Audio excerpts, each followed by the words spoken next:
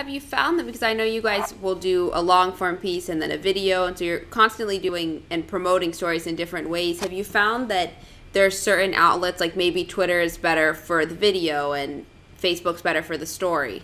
Yeah, no, it's a really good question, and we've definitely found that there are certain kind of video curators out there.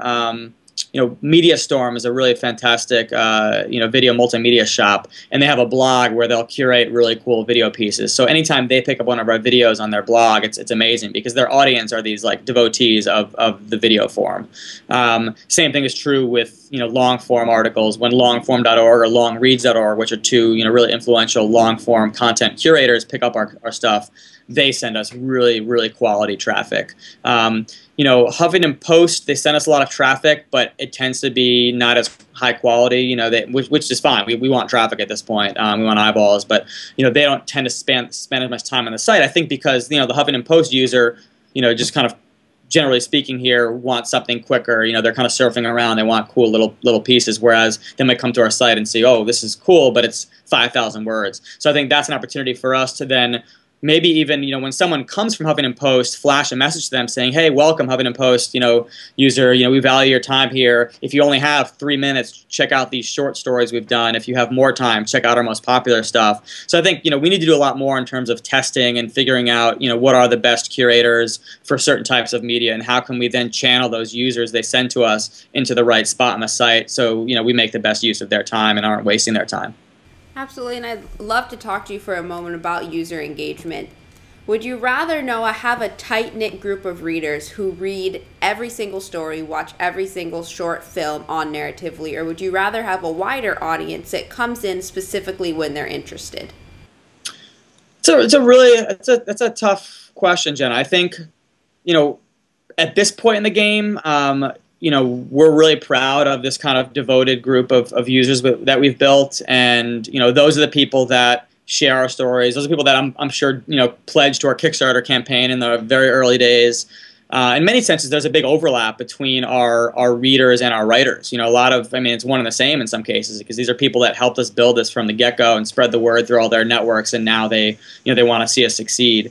I think we can, as we move forward, we actually have plans to roll out a paid subscription. Not to say we're going to be putting a paywall on the site, but we're going to be adding some value and creating kind of a membership on the site. And I think our sort of devoted users who come and spend 10, 15 minutes on the site or more, per visit, those are the ones that are going to want to buy this subscription and engage with us. They're the ones who come to our event. So that's phenomenally important, and I want to do more and more to cultivate that group, give them more value, and of course, grow those numbers too. At the same time, we're not just reliant. I don't think we'll be just reliant on subscriptions. We want to grow our ad sales. We want to grow everything else, and so by that token, and of course our exposure. And so I think it's very important for us to do stories and partner with people like BuzzFeed, which we have a vertical on the a widget on the BuzzFeed long form vertical. And so getting people like that to kind of send us traffic, and because at the end of the day, our hope is that as we sort of grow our numbers and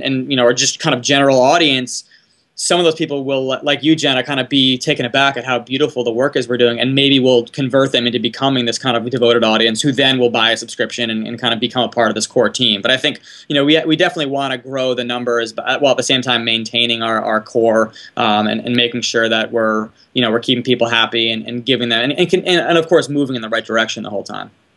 All right, so let's shift gears for a second, Noah, and present the $1 million question. What's your untold story? My untold story, wow. It's a good question. My untold story, I think, is that I've always just been I'm an only child, for starters. I'm a lefty, so that's something you guys might not have known. I grew up in Connecticut. I grew up in Stamford, Connecticut. In a family that of artists and entrepreneurs, of creative types that always just kind of pursued their passions, sometimes to the chagrin of their significant others who were a little nervous, I think, about money coming in.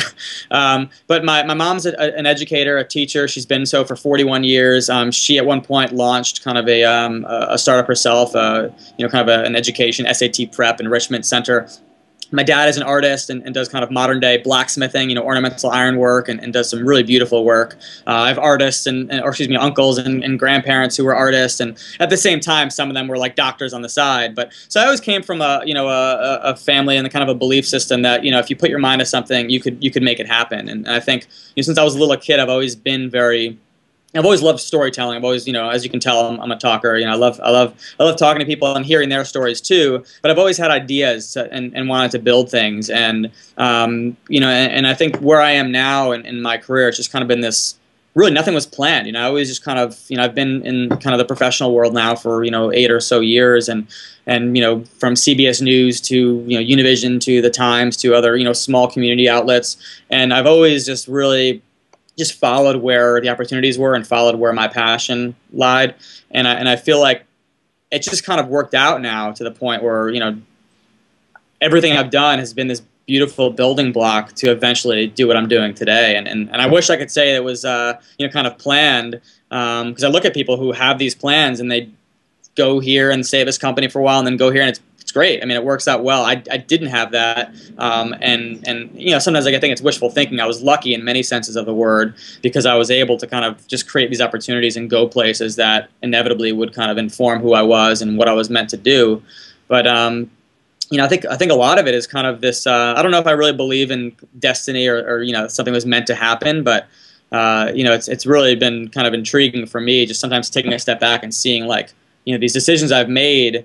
And not always linear, sometimes going from CBS News to like a chain of weekly newspapers, and to some people it might not have been this logical path. Like, oh, you're instead of climbing that ladder, you're going to a much smaller market. But for me, it was becoming going from being a small fish in a huge sea to being this big fish in a pretty small pond and being able to really flourish and grow. And I think that's my advice I always give to kind of other entrepreneurs and of course other journalists too, is just follow where your interests are. Not that it's always going to work out in the end. You have to be willing to kind of accept failure and pivot when you can. But I think if you work hard and look in some untraditional places, I think you might be kind of happy where you end up. What an answer, Noah. That's my untold story. Story that will definitely give people a lot to think about. Yeah. It's been an extraordinary year for your team, and I think when they're led by someone like you with that kind of attitude, it's impossible not to have great success. Yeah. Let's start out with your nomination as one of Time's best websites this year. Really a huge accomplishment, so congratulations on that. Thank you.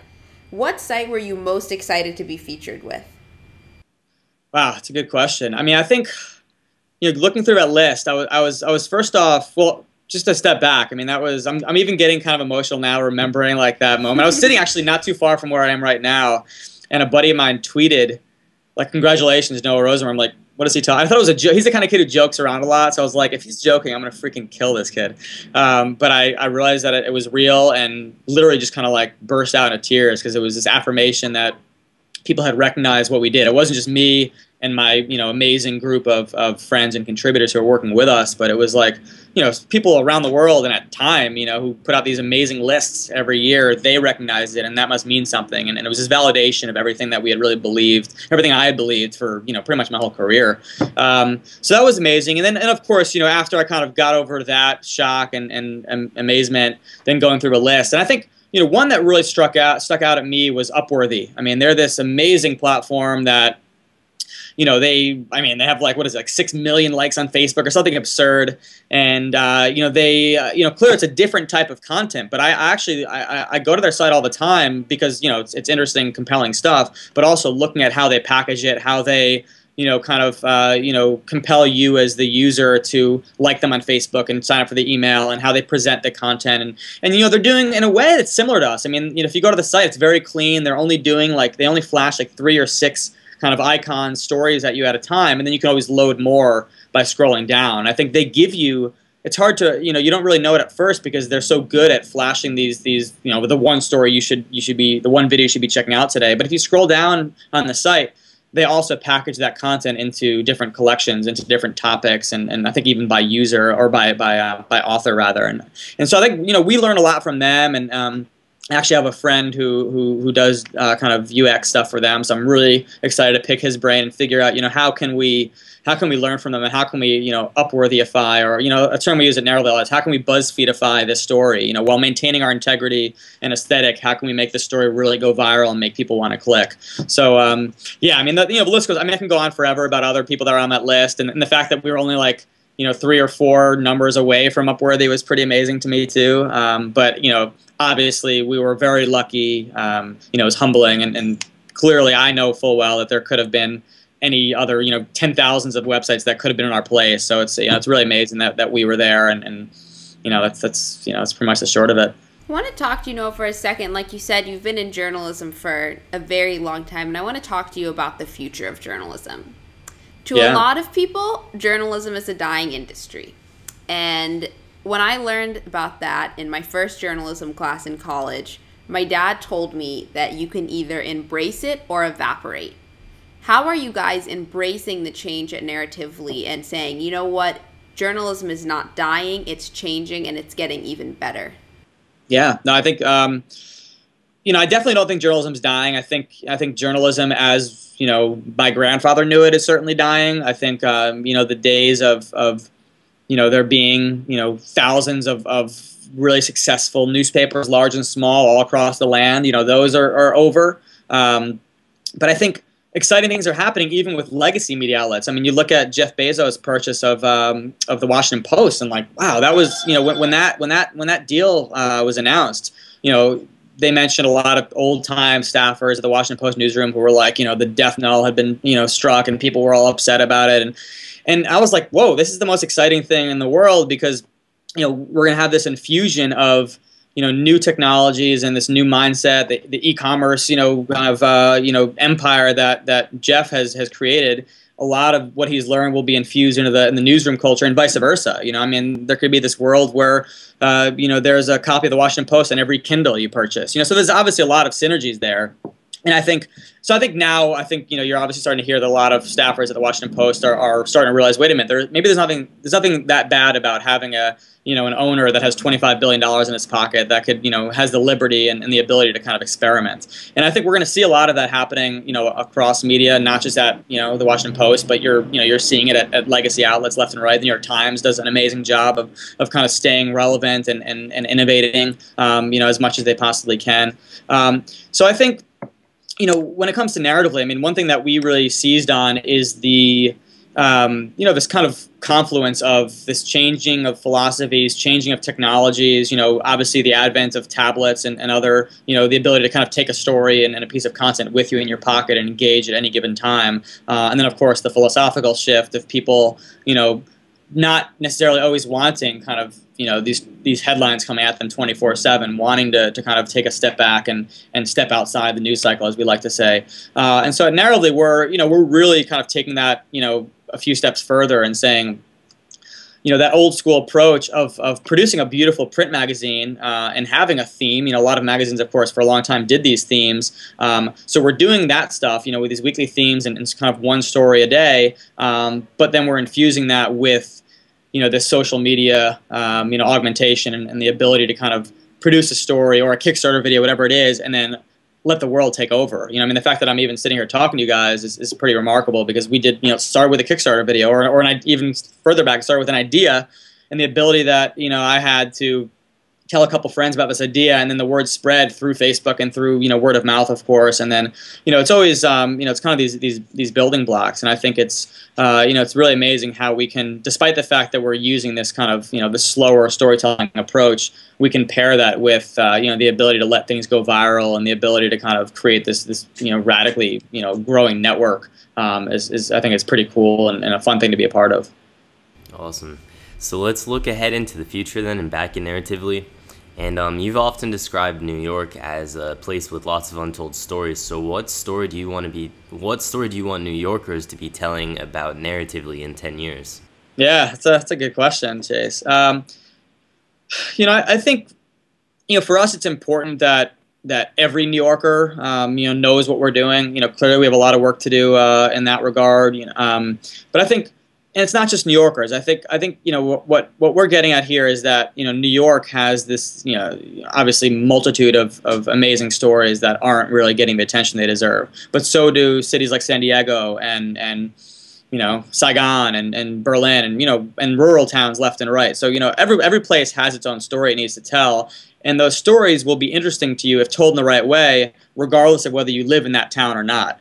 And so what we're getting at now is you know, using New York as kind of the entry point, and you know, and New York, of course, is unique in that it has this massive crossover appeal. You know, people have, you know, for millennia or generations rather, you know, read about New York in books and seen it on films and traveled here for business and lived here. And so New York has this kind of, you know, one of a kind sort of, you know, aesthetic to it that people really want to learn about. And so I think, you know, it was smart of us, despite the media saturation in New York. I think it was a smart move for us to kind of launch this product here. But I think, you know, 10 years from now, you know, I'd love to be at the point, and we will be at the point, I think, where, you know, we're incorporating stories from all over the globe. You know, spin a globe and point your finger, and hopefully we'll have a story there. And, you know, I think it's important for people in New York to kind of step outside their world, too, and say, you know, wow, like, I love narratively. They you know, they kind of made their name telling these stories about our city, but, you know what, wow, like, who knew there was this amazing character in, you know, the middle of the rainforest in the Amazon? You know, wow, now I know this guy's story. And so I think, you know, part of what we're doing is, and I think a goal moving forward even more so, will be creating this kind of really connected world, and not just connecting you through, you know, technology and through kind of the news, but connecting you through these kind of interpersonal stories that take place every second, everywhere.